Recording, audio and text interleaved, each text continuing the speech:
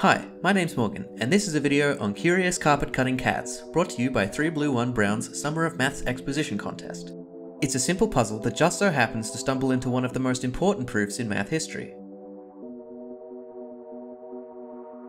So, imagine you're a carpet salesman, that's you, and one day an eccentric interior designer friend comes into your store with a bizarre request. She needs a stretch of carpet that's exactly twice as long as it is wide, but that at any moment, on a whim, can be cut up and rearranged into a square carpet of the same area. It doesn't seem too difficult. The problem is, for whatever reason, she needs all the edges of these carpets to be perfect integers. You knew there was a reason that you stopped inviting her over. Now mathematically, what you're looking for is two integers where doubling the square of one equals the square of the other. There's a few ways to go about this. Maybe geometrically. You could draw up some squares and rectangles, measure them, cut them up and see if any of them work.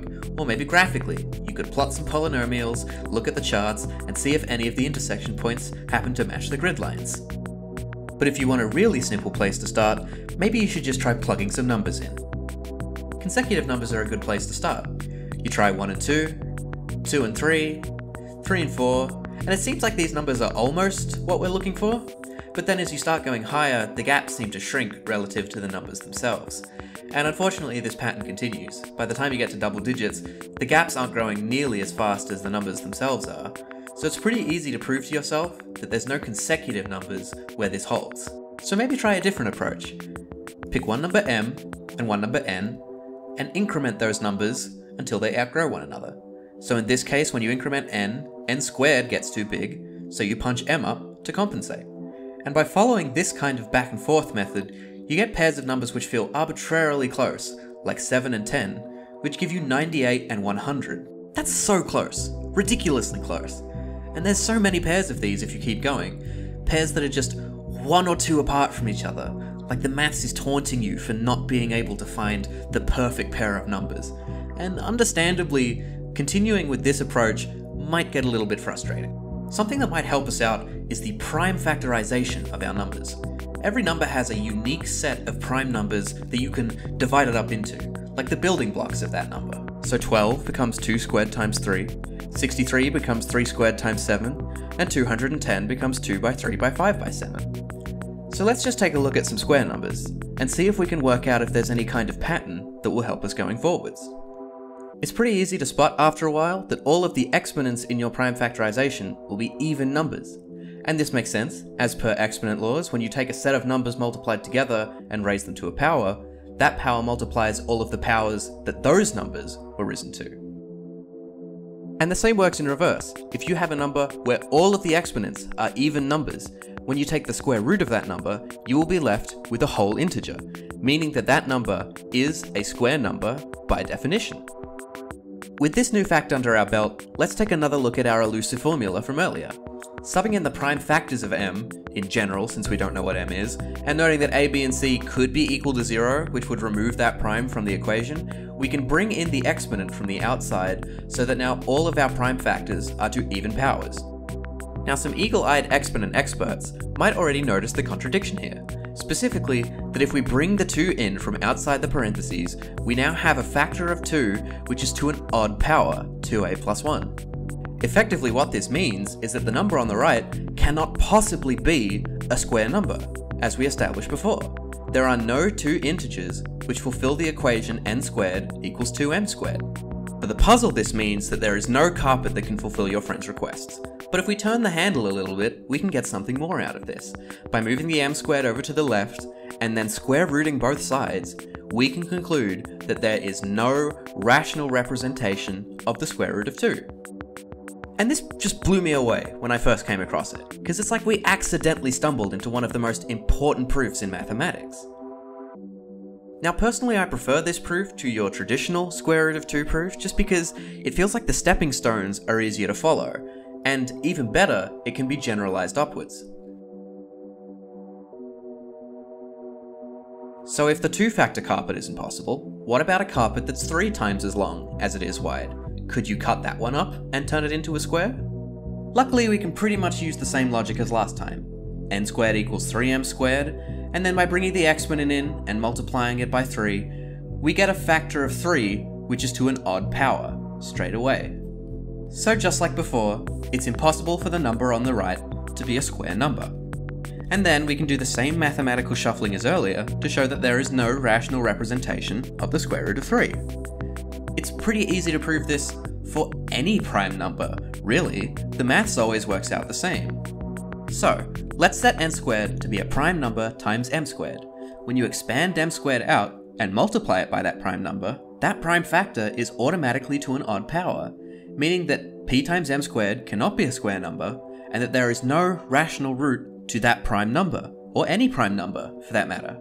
But what about composite numbers? Well, if we break a composite number down into its prime factors, we can do the same. So, I'm going to use 12 as an example, and 12 breaks down to 2 squared times 3. 2 squared times 3 times n squared. Could this be a square number?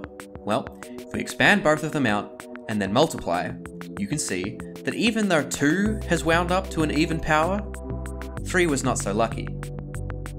And so 12 befalls the same fate as all the numbers we tested before it, in that it is an incompatible number with our carpet problems, and as such, there is no rational root for 12. And so, you tell your interior design friend, there is no factor x to which she will be able to stretch a carpet and have it be rearrangeable into a square, so long as x has a single factor risen to an odd power. Since when you multiply that number by a square number, it is impossible to get a result which does not have one factor to an odd power, meaning that it can't be a square number.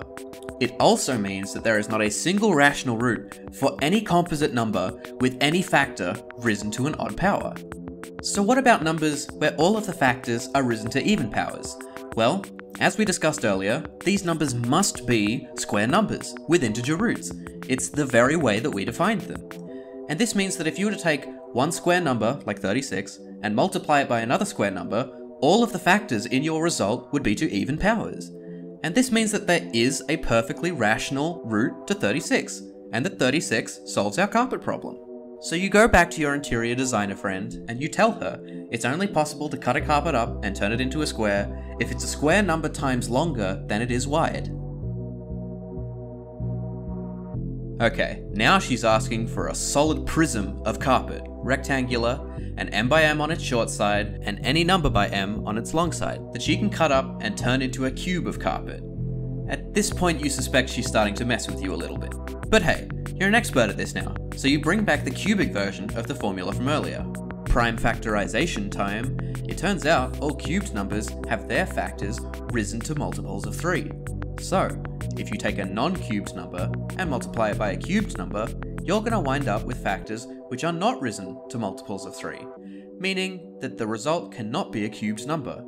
And this brings with it all of the same non-rational root implications as before. On the other hand, if you pick a cubic number to multiply it by, in your result, all of the factors are going to be to multiples of 3, meaning there is a rational root and it solves the carpet problem. And so you generalize and say that x solves the carpet problem and will have a rational root so long as x is a cubic number. And the same is true for fourth powers and for fifth powers. In fact, this generalizes no matter how high you want it to go. The proof isn't exactly pretty, but let's take a look at it. So, assume that x here is not a power of gamma, meaning that y and z will not be multiples of gamma. When you multiply those in, 2 and 3 are no longer to the power of multiples of gamma, so x does not fulfill this equation.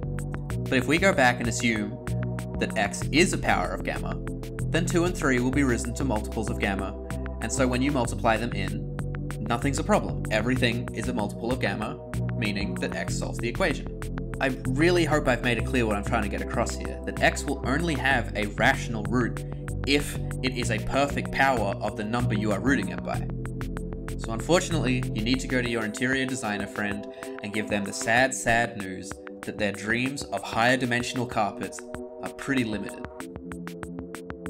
I think it should be no secret by now that the carpet aspect of this puzzle was just kind of a superfluous stepping stone to get to the real meat of this proof, which is that any integer k, when you take its nth root, is either an integer or completely irrational, and no in between, and that specifically, if your number k isn't a perfect power of n, then its root is irrational, What I love about this proof is that it's simple enough for an amateur mathematician like me with no real experience with mathematical writing can understand it, but also that it's completely general, whereas in the past the only accessible proofs I found for this kind of thing have only ever been for 1 or 2 cases at a time.